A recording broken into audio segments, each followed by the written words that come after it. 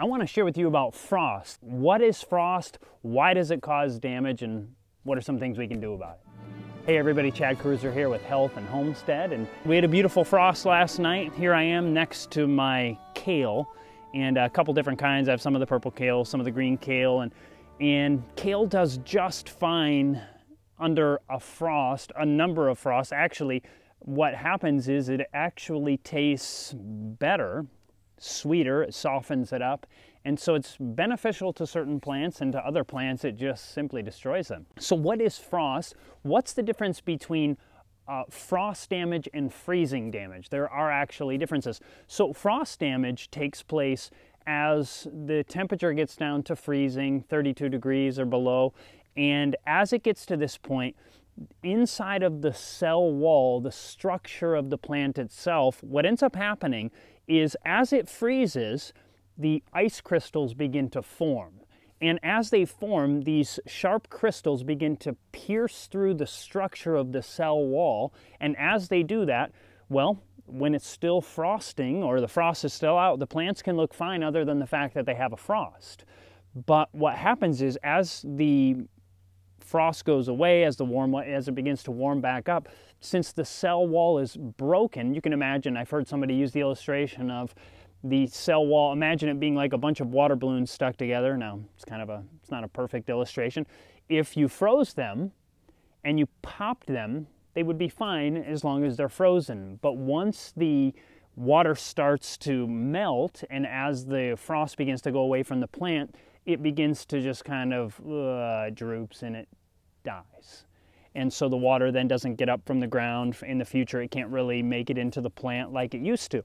And so that's what a frost is, but that's different from a freeze. A freeze can take place when there's not enough humidity outside to cause a frost, but yet it's still 32 degrees or below. And as a result, what ends up happening is, well, it's still in certain plants that are susceptible, not all plants, but certain plants, especially, obviously any tropical kind of plant almost, but the outer portions of the plant, especially the tender leaves and so forth that are most susceptible, can have freeze damage even if there was no frost. But either one can be detrimental to plants that are susceptible to it. But once again, there's certain things like brassicas.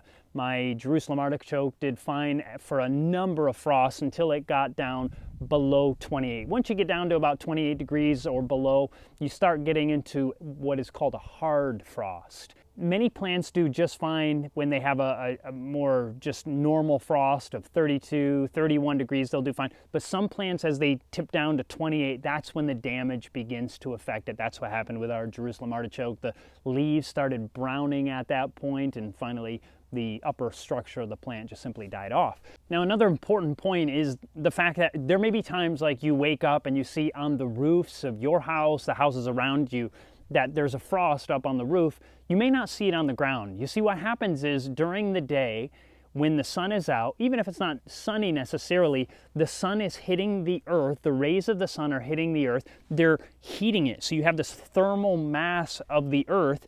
Then when the evening comes and night comes, you may remember that typically, unless you have kind of a strange weather pattern taking place, typically just before daybreak, so just before the light, is the coldest time of the day. So as the temperature is going down and it just dips down into that 32 degrees temperature, the roof sometimes, because you don't have that same amount of thermal mass, you do have some in the house, but not as much as you would have in the earth itself.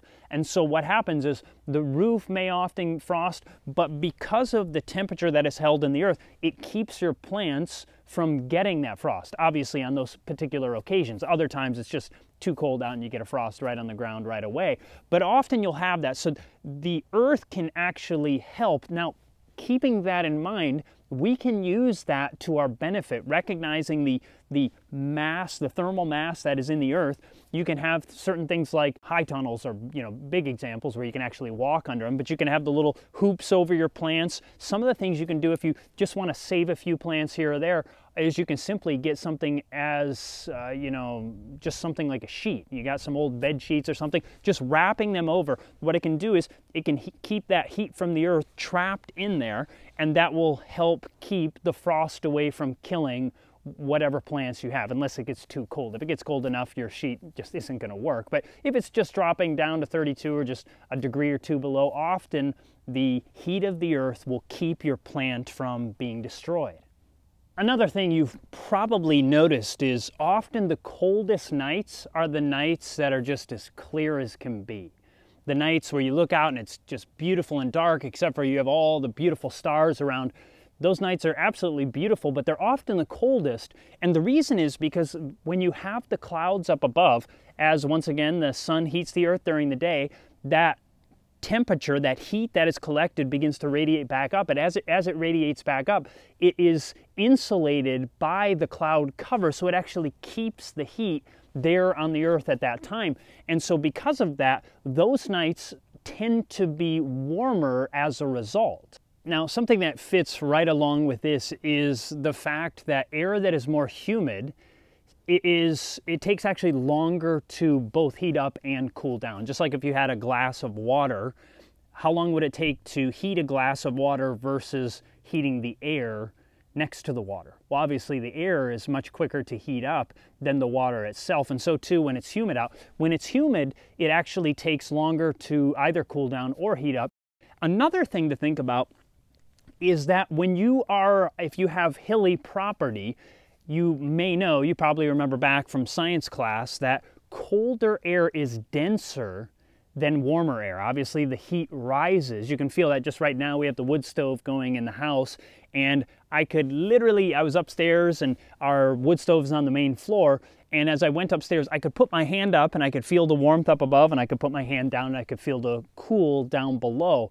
And that's because heat rises, because it's less dense than the cool air. And so too on your property, if you have hilly property and it's one of those nights that's just going to get dipped down into the, freezing temperatures, 32, what ends up happening is the lower areas, as that dense air pools down into those cold pockets, you're most likely to have the frost down further down. And so if it's just dipping in to those temperatures, you may want to make sure to take care of the things that are furthest down first to save those things. Obviously, once again, if it's going to get cold enough, everything's going to get, you're going to struggle if you don't have things covered, but you might want to pay attention to the things that are down in the deeper pocket.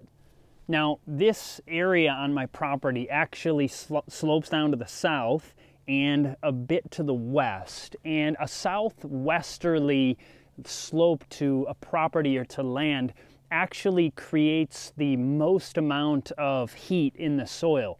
The reason is because you probably remember the old song, "Day is dying in the west." So it rises in the east, and as it comes up in the east and it moves over toward the south, the south-facing property gets the most sun. The sun is hitting from the south, it's hitting this area, and as the sun moves over toward the west where it sets, it's putting as much of that heat into the earth itself. And so those areas, because they're trapping that heat better than areas, if you, for instance, had a north sloping, you can just, I don't know if you can see it, but my hand now is in the shade because this would be a north slope here. And so it would be, the slope itself would block the sun, or the hill or the trees would block the sun. And so things here are going to take much more time to heat up. So they're more prone to being cold. Now you can use that to the benefit of your garden or your farm or your orchard, because if you're growing food, often if you're growing, plants like this, you want them to have as much heat as possible. Unless you're in a really, really hot area, maybe a slope in the northern direction would be actually beneficial to you so that you get less heat if you're in an extremely hot area. But for a cooler region like I live in, having it on that southern or southwest slope is the best alignment to have your property. They know this with vineyards and these kind of things. Southwest is the best slope to have.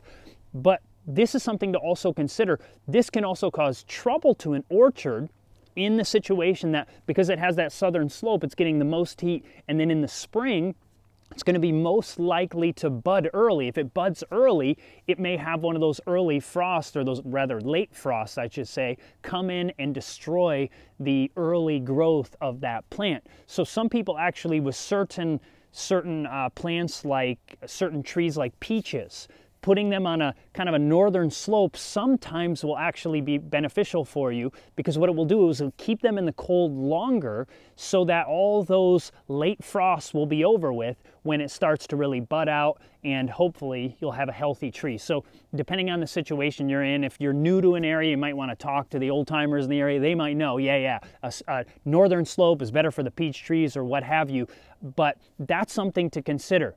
Now, if you end up liking this video, hit the subscribe button, hit the like button, share it with your friends. God bless and have a fantastic day.